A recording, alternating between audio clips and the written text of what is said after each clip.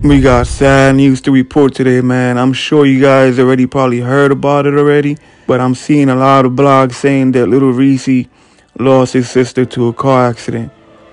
And I'm hearing that's wrong. She didn't die in no car accident last night. I'm hearing she passed away, man. Lost the battle to cancer last night.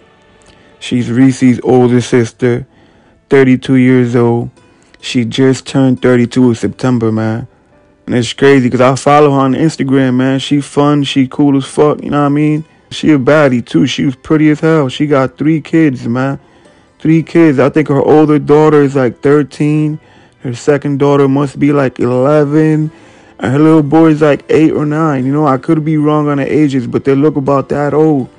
For them to have to lose their mom at that age, around the holidays, you know, for Christmas, like, why they couldn't be a rule where people can't die like right before the holidays, like Christmas and times like this, right? Because this is like family times, you know, we all get together, you know, we got Thanksgiving, then we got Christmas, then we got New Year's, and then things go back to like normal again, right?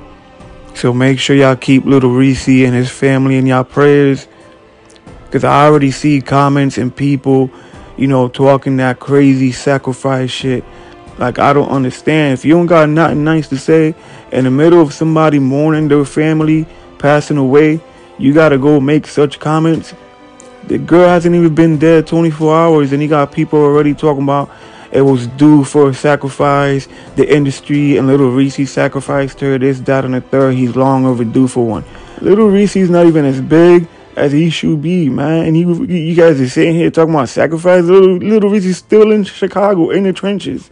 Not even a millionaire. You guys talking about sacrifice? Like, you dudes be dead wrong, man. Just like I said, there should be a rule where people shouldn't be dying right before the holidays. There should be a rule where people shouldn't even be able to say nothing wrong about somebody within the first 24 hours of their death or something like that, man. Because y'all be doing way too much. Do people do get sacrificed in the industry? I believe some people do get sacrificed in the industry, right? But is every death a sacrifice? No, y'all niggas is tweaking. Y'all doing too much, man.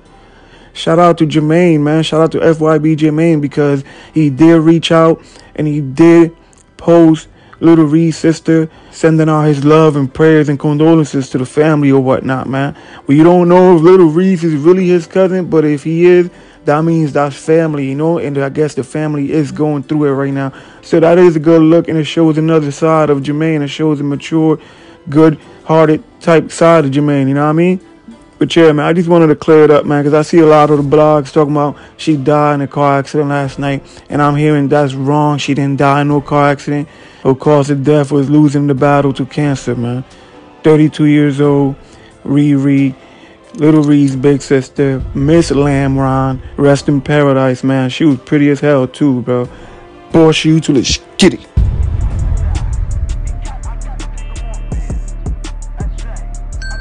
Omegadrip exclusives.